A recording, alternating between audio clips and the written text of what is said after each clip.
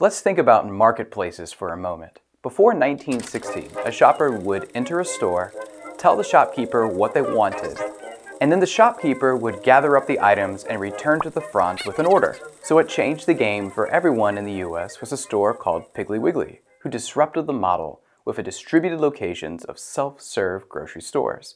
Now the average grocery store has around 40,000 products, and the average supercenter has about 120,000 products. These are staggering numbers, right?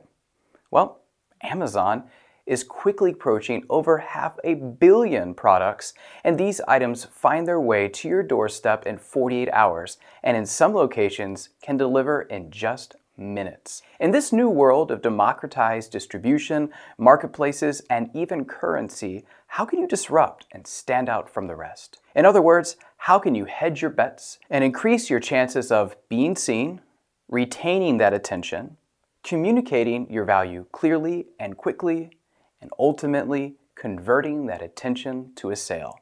In this course, you're going to be presented with resources and insight into how shoppers and consumers make decisions, and how packaging and marketing influences our behavior to buy. You will get the tools you need to incorporate disruption into your packaging design that will add your product to that shopping cart.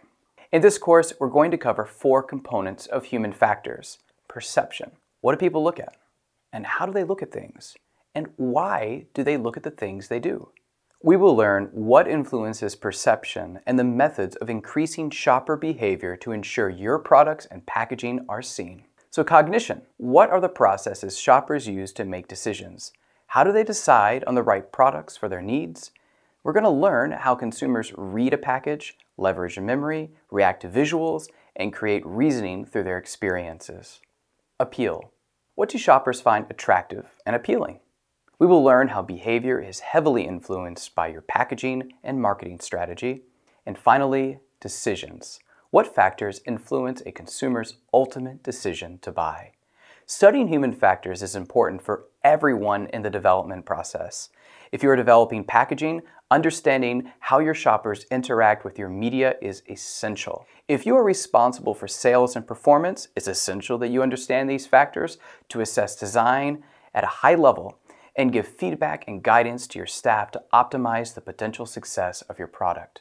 To assist you in these endeavors, we'll give you a downloadable assessment sheet to score any package design in 5 minutes using the dozens of methods that you're going to learn in this course. At the Packaging School, we go the extra mile to help you bridge course theory to practical applications.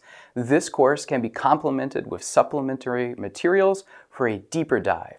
We offer Human Factors Workbook and the Golden Ratio Calipers to help you design and evaluate your packaging layout. There's a lot to learn as we uncover how you can effectively use human factors to your advantage in packaging design. So let's get started.